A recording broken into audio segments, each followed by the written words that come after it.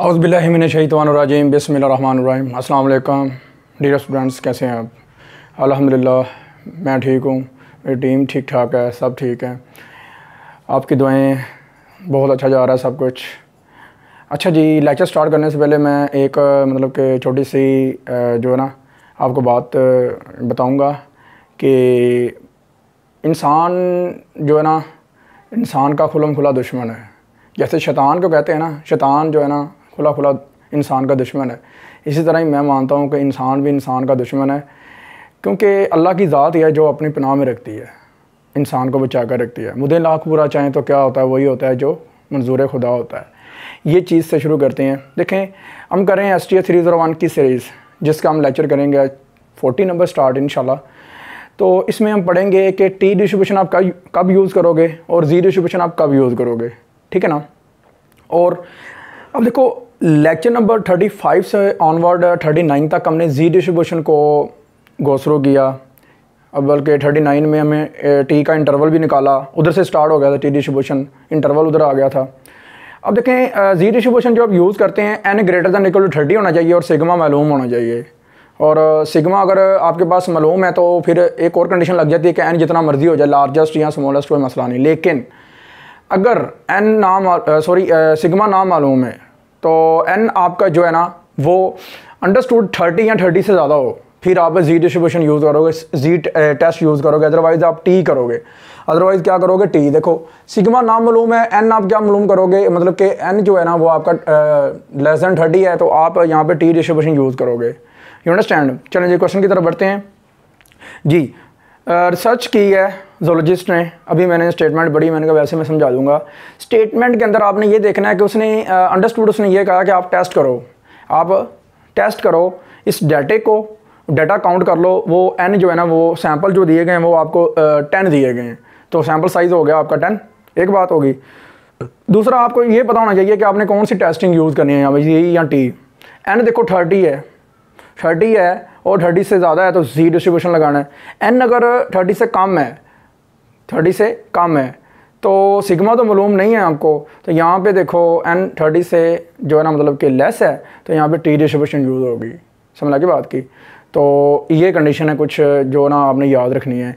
अब देखते हैं, सबसे पहले देखें डाटा के अंदर ना तो ग्रेटेस्ट का जिक्र किया गया, ना स्मॉलेस्ट का, ना लार्जेस्ट का, ना इंक्रीज़ का, ना डिक्रीज़ का, ना एक्सीड का, ना कहते हैं क्या कहते हैं नो डिफरेंस। नो डिफरेंस अलग बात है, वो इक्वल और नॉट इक्वल लेना आपने। तो ये चीज़ें तो बात की नहीं गई।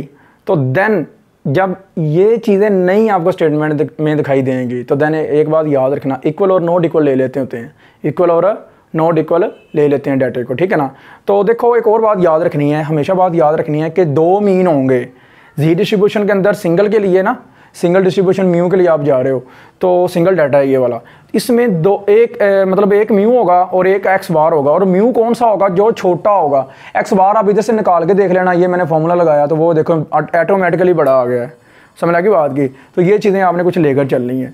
तो देखो ज़रा, स्टेप 1 क्या है, we state null and alternative hypothesis as equal ले लें 66 को, जो उसने गिवन दिया म्यू, और नॉट इक्वल ले लें, ठीक है। स्टेप 2, अच्छा एक और बात मैं क्लियर करवा रहा हूँ, आपको कोई भी वर्ड जो है ना उनमें से नहीं दिखाई दिया पूरी स्टेटमेंट में, इसीलिए आप इक्वल और नॉट इक्वल ले लेना पेपर में, कोई मसला नहीं है। और ध्यान से करना, बस ये देखना कि टी लगाना है या जी लगाना है।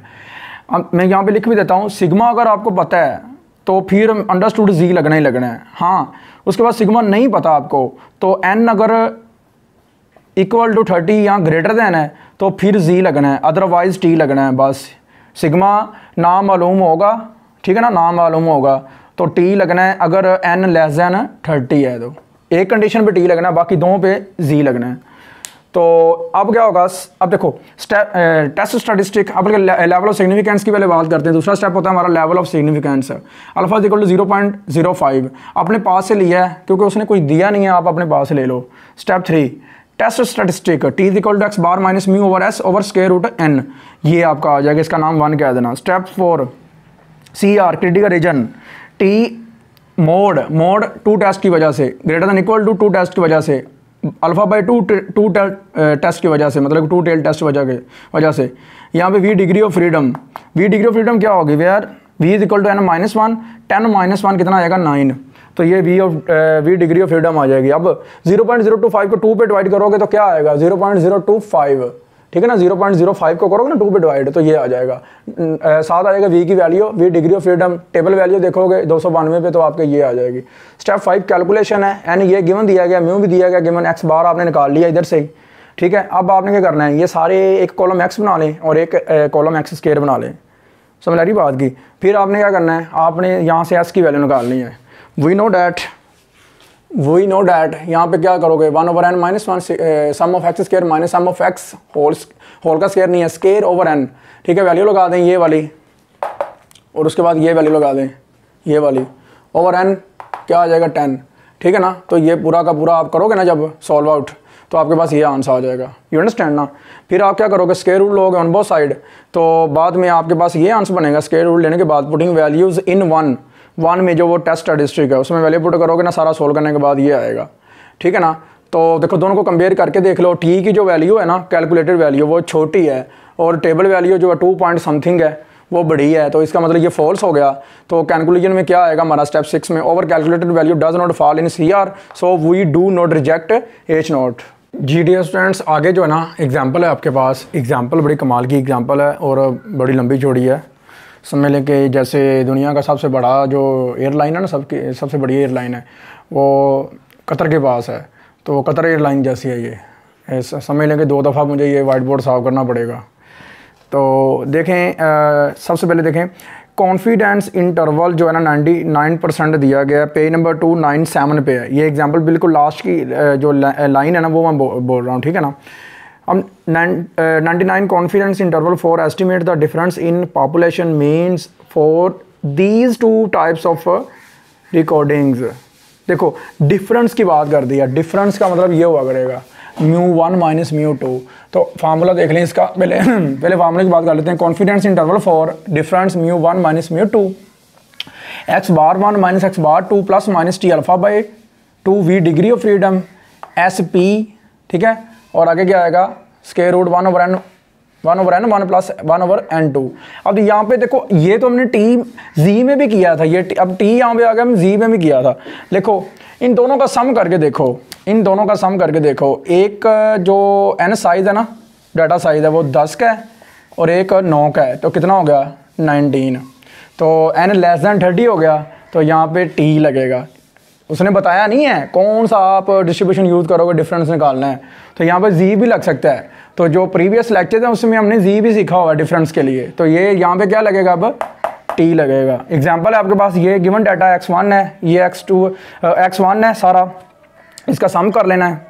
ये x1 का स्केयर है, तो मतलब इसका स्केयर लेंगे, इसका स्केयर और इसका स्केयर लेके आपने सम कर लेना है। फिर ये x2 है, फिर इसका सम स्केयर लेके सारा आपने क्या कर लेना है सम कर लेना है, ठीक है ना। ये सारे मैंने नीचे सम से निकाल लिए हैं।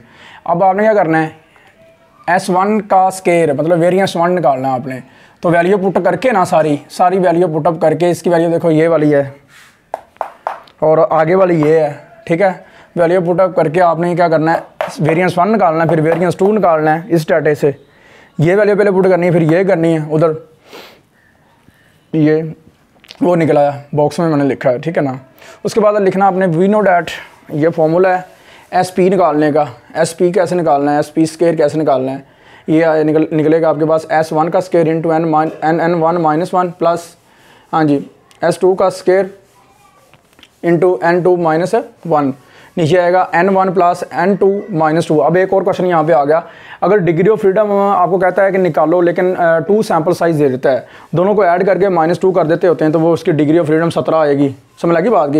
ये सारी वैल्यू पुट कर देनी है पीछे, S1 का स्केयर और S2 के स्केयर की वैल्यू निकाली ना, सारी वैल्यू पुटअप करके ना इसका आप आंसर जो लास्ट पे निकालोगे ना फाइनल ये निकलाएगा, ठीक है ना। तो ये मैंने क्या कर दिया, इसे दोबारा फिर लिख दिया, ठीक है। बॉक्स कर दें, स्क्वायर रूट लेंगे तो इसका ये आंसर आ जाएगा। समझ लगी ना बात की। जी डियर फ्रेंड्स, उसके बाद देखना आपने कॉन्फिडेंस इंटरवल कितना दिया गया है वो देखना आपने 1 माइनस अल्फा इक्वल टू 99%। हाँ जी, परसेंटेज को ख़त्म करके 100 लगाएंगे, बड़े के नीचे 1 माइनस 99/100 आ जाएगा।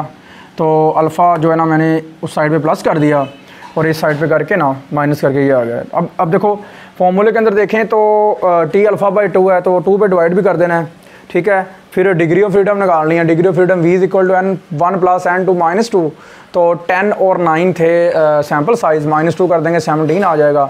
और 100t अल्फ़ा/2 we degree of freedom, तो ये दोनों की वैल्यू लगाने के बाद टेबल वैल्यू में देखना 0.005 को देखना 17 में तो 2.898 होगा। तो अब फॉर्मूला लगा लेते हैं, x bar 1 minus x bar 2 plus minus t अल्फ़ा/2 we degree of freedom S P हमेशा बात याद रखना टी डिस्ट्रीब्यूशन के लिए यूज़ किया जाता है। जब टी डिस्ट्रीब्यूशन निकाला करेंगे ना तब भी हम एस पी निकाला करेंगे, into square root 1/n plus 1/n2 putting values कर देंगे। सारी वैल्यू पुट करने के बाद ये सारे का आंसर जो आएगा ना वो ये आएगा। एक दफ़ा आपने क्या करना है, इसे माइनस कर देना है, ये देखो ना प्लस माइनस है, एक दफ़ा आपने क्या करना है माइनस कर देना है और एक दफ़ा आपने क्या करना है प्लस कर देना है। माइनस करने से ये आएगा और प्लस करने से ये आंसर आएगा। यू अंडरस्टैंड ना जी डियर स्टूडेंट्स। आगे देखते हैं, एग्जांपल है, बड़ी मज़े की एग्जांपल है, बड़े ध्यान से करनी है। अच्छा जी, ध्यान से करिएगा। एग्जांपल है आपके पास के आपके पास 2 टाइप्स का डेटा है, ठीक है, ऑफ टाइप्स और अबरेंट। अबरेंट है जी आपके पास, देखो ऑफ टाइप्स मैं कह लेता हूँ μ1 को और अबरेंट कह लेता हूँ μ2 को। तो कंडीशन पढ़ लेते हैं। कंडीशन क्या है जी, लिखा हुआ है जी test the hypothesis that the mean rubber percentage of the aberrants is at least 1% more than the mean rubber percentage of types of types। ठीक है ना, समझ लगी बात की। अब देखो वो कह रहा है कि आप क्या करो, aberrant को 1% मोर लो, बढ़ा लो, 1% मोर लो, बढ़ा लो। तो आपने क्या करना है, देखो ज़रा 1 मिनट के लिए यहाँ पे समझ लें कि यहाँ पे आपने 0 लगा देना है। क्या लगा देना है, 0 लगा देना है। अब देखो बड़ा किससे लेना, आपने ऑफ टाइप से बड़ा लेना है। तो μ1 ये उधर जाकर प्लस करवा दो, क्या बन गया μ2। तो ये कंडीशन फुलफिल होगी कि नहीं होगी, होगी ना। तो यहाँ पे आप दोबारा फिर 1 लगा दो। ये चेक करने का तरीका कार इस तरह आपने देखा करना है। उसके बाद लेवल ऑफ सिग्निफिकेंस जो दिया गया है वो आपने लिख लेना है खुद ही, अल्फा इक्वल टू 0.05। स्टेप 3 में आपने test statistic to be used ये लगाना है। अब देखो टी डिस्ट्रीब्यूशन कैसे लगा है, आपके पास जो सैंपल साइज हैं वो हैं, एक 12 का एक 15 का है, दोनों को आप प्लस करके देखो 27 आता है। 27 आने का मतलब क्या है, 30 से कम है, सिग्मा भी नहीं दिया गया तो टी डिस्ट्रीब्यूशन लगेगा। अंडरस्टैंड, ध्यान से। ये एसपी आपको पता टी डिस्ट्रीब्यूशन के लिए यूज़ करना पड़ेगा। एसपी तब भी यूज़ करते हैं जब डिफरेंस निकालते हो आप μ1 माइनस μ2 के लिए जब जाते हो, तो ठीक है ना। सी आर क्या होगा, ये देखें सी आर इसको देख के बनाना होता है। ये होगा, इसकी जगह पे क्या आएगा, पूरा टी आ गया, ये सिंबल वैसे ही आ गया, और इसकी जगह पे जो कोई भी नंबर है माइनस जी या minus T alpha V degree of freedom. We degree of freedom क्या निकलेगा, 25 निकल आएगा। देखो where we is equal to n1 plus n2 minus 2, we is equal to 12 plus 15 minus 2 is equal to 25। Table value देख लो 0.025 को 0.05 को आप देख लो 25 में, तो ये निकल आएगी वैल्यू 1.708 माइनस 7 वैसे आ गया। Step 5 calculations, we know that. SP का फॉर्मूला लिख दो। एसपी में चीज़ें कौन कौन सी चाहिए, S1 का स्क्वायर और S2 का स्क्वायर, ठीक है ना। वी डिग्री ऑफ फ्रीडम ये पड़ा हुआ है, 25 आ जाएगा बटे के नीचे वैसे ही, ठीक है। थक गया हूँ लेकिन ध्यान से करते जाना है। S1 आ गया, उसका स्केल लेते जाओ, X2 आ गया, उसका स्केल लेते जाओ। इसका सम कर लिया, X2 के स्केल का सम कर लिया, X2 है जी। यहाँ पे देखो, यहाँ पे सॉरी, यहाँ पे X1 का स्केल है, यहाँ पे X1, तो यहाँ पे X1 आएगा ना, फिर X1 आगे X2 और उसका स्केल कर लो। पुटिंग वैल्यूज़ कर दो किसमें, इसमें, ठीक है ना। S1 का स्केल निकालो, यहाँ से आपने खुद निकालना है, ये कैलकुलेशन आपके लिए मैंने छोड़ी है। फिर आप X2 का स्केल खुद निकालो, ये मैंने आपके लिए छोड़ी है, ठीक है। तो देन सारी वैल्यू जब यहाँ से निकाल लोगे ना, सारी क्या करो 2 में पुट कर दो। 2 में जब पुट करोगे ना यहाँ पे, तो आपके पास जो आंसर आएगा वो ये निकलेगा, एसपी का स्केल इक्वल टू 0.8697। ओके, फिर आपका स्केयर रूट लो, क्योंकि आपको एसपी चाहिए तो स्केयर रूट लेना पड़ेगा। स्केयर खत्म करने के लिए 0.93 आ जाएगा। पुटिंग ऑल वैल्यूज इन 1, इसमें पुट कर दो, इस बुला में, इतने बड़े फार्मूले में, तो वो ये बन जाएगा x बार 1 माइनस x बार 2 की वैल्यू लगाओ। अच्छा एक और बात है, x बार 1 यहाँ से निकाल लेना, x bar 1 is equal to some of x1 over n1। यहाँ से आपकी वैल्यू निकलेगी x बार की, x बार 1 की ये वाली, ये। फिर आप आगे से x2/n2 is equal to x/2, तो ये भी आप निकाल लेना, उसकी भी निकल आएगी वैल्यू ये वाली। -1% 1% या 1% उसने बोला हुआ था, तो उसकी जगह पे 1 भी लगा सकते हैं, 1% भी लगा सकते हैं, कोई मसला नहीं है। पेपर में ये चीज़ आपने माइंड में रखनी है, यहाँ पे 1 भी लगाने कोई मसला नहीं है। सारा सॉल्व आउट करने के बाद ये आ गया। फिर उसके बाद है लास्ट आपके पास जो है ना, मतलब कि स्टेप है कैलकुलेशन, ये आप खुद लिख लेना। स्टेप लास्ट है कैलकुलेशन, कंपेयर करना होता है। ये तो फॉल्स हो गया, ये जी टी वैल्यू कैलकुलेटेड और ये टेबल वैल्यू है, ये तो फॉल्स होगा। Does not fall in C R, do not reject H not. Okay, समझ लगी बात की। उसके बाद है थोड़ा सा इंट्रोडक्शन लास्ट एग्जांपल का, वो आपके पास है पेड ऑब्जर्वेशन के लिए। पेड ऑब्जर्वेशन क्या होती है? एक ही तरह की चीज़ है, देखो चीज़ एक ही है, क्वालिटीज़ अलग अलग है। जैसे देखें वेट की बात कर रहे हैं, आफ्टर वेट, ठीक है ना, बिफोर वेट, ठीक है ना। तो यहाँ टायर की बात कर लेते हैं, वो भी रबर का होता है, टायर 1 टायर 2, ठीक है, समझ लगी बात की। मतलब कि चीज़ एक ही है क्वालिटी की, लेकिन उनकी जो ना उसकी टाइप्स अलग अलग हैं। तो क्वालिटी एक ही होगी, तो फिर उसके लिए ना हम क्या करेंगे, ऑर्डर पेयर यूज़ करेंगे। जैसे देखो क्लॉथ है, एक कॉटन का सूट है और एक वाशल वेल का है, तो दोनों मतलब है तो क्लॉथ ही, लेकिन क्वालिटी अलग अलग है। तो देन क्या करेंगे हम, ऑर्डर पेयर यहाँ क्या करेंगे, पेड ऑब्जर्वेशन इसके लिए यूज़ करेंगे। समझ लगी बात की। आई होप आपको लेक्चर्स की अच्छे से समझ लगी होगी। ज़्यादा से ज़्यादा दोस्तों शेयर किया करें, और ज़्यादा से ज़्यादा जो ना लिंक फैलाएं, फेसबुक पे फैलाएं, और व्हाट्सअप ग्रुप में ज़्यादा से ज़्यादा रिकमेंड किया करें। और न्यू कमर जो हैं, फॉर एग्जांपल जैसे मैं कह लेता हूँ कि जिन्होंने पहली दफ़ा ये विज़िट किया हमारा चैनल, वो रिकमेंड करें ज़्यादा से ज़्यादा अपने नए दोस्तों को, जैसे वो खुद नए हैं। तो ज़्यादा से ज़्यादा हमें सपोर्ट करें और मेरी टीम को सपोर्ट करें, और दुआ में याद रखा करें। ओके, अल्लाह हाफिज़, take care, best of luck.